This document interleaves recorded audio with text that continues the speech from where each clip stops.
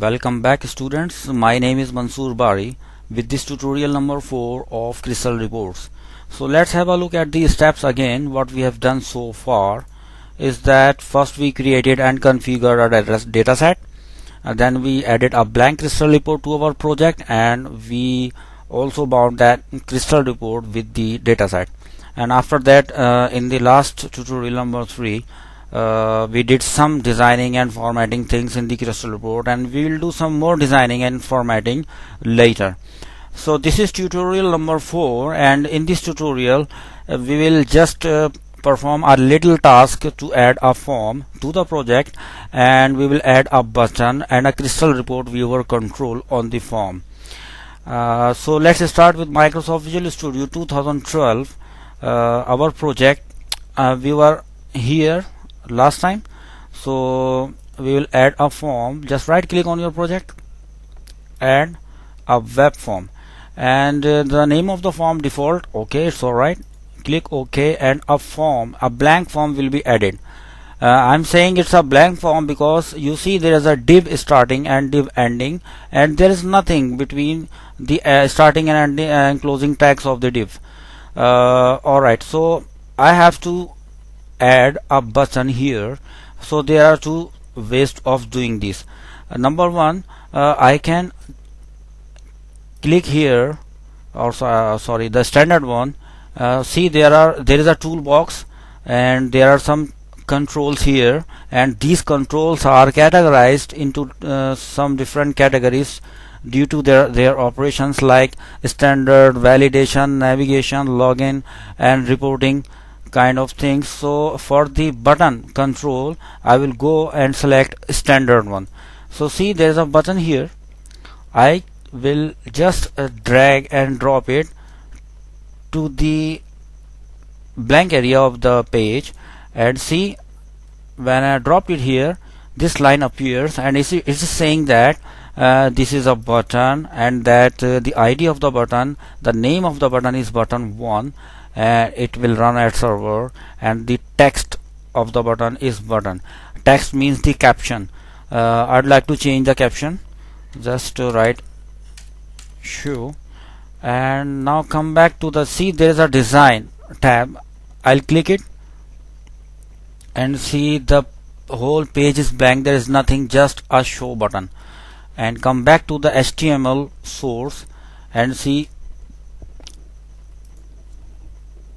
just press enter here, and I want to add a Crystal report viewer control.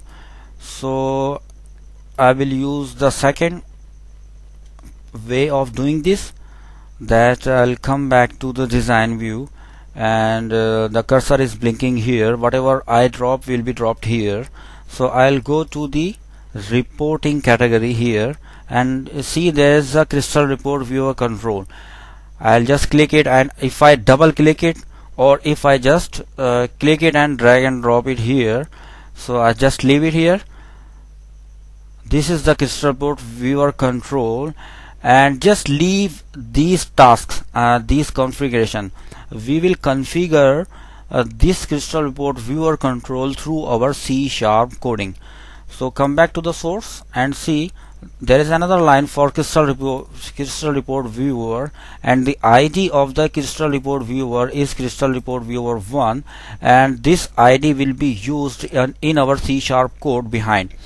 So, and there is no configuration at all, just a simple line. We have added two controls, this one and this one, and we will be using these two controls at the code behind in C#. So let me tell you that there is another file. When you expand it here, see, there is another file, default.aspx.cs. so this is the file where we will write our code. So when I clicked it here, you see, there is some code, and there is a event protected void page load event, which is fired when every time the page loads. So we don't want to do anything when the page loaded, so we will remove it. Just select it and just remove it. And what I want, I want here the button click event. So there are two ways of doing this. So I'll tell you the important one, that this is the button, and just click it here and type on. So you see there are some events here, and I'll select this one on click, and just an equal sign, and you see there is an option to create a new event. So I'll click it here, and a button click event has been created for you. So see here the code file, when I click it here, you see that the button click event is present here. So in the next tutorial, which will be the last and final tutorial of this project, what we will do is to write some code here in this area, and that code will display our Crystal report in browser.